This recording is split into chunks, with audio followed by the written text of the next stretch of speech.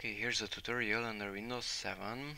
Let's start File Explorer, and here are these icons: documents, music, pictures and videos, and almost the same thing here.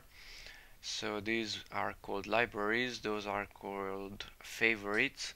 But what if I accidentally, let's say, delete music or pictures or videos or any of them? How to get them back? So I deleted a few of them. To get them back, right click on libraries and restore default libraries. Okay, the window moved, but libraries is here and these were restored. The same thing here. If I delete downloads, now it's not called delete, it's called remove.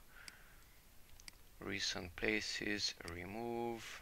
Desktop, remove.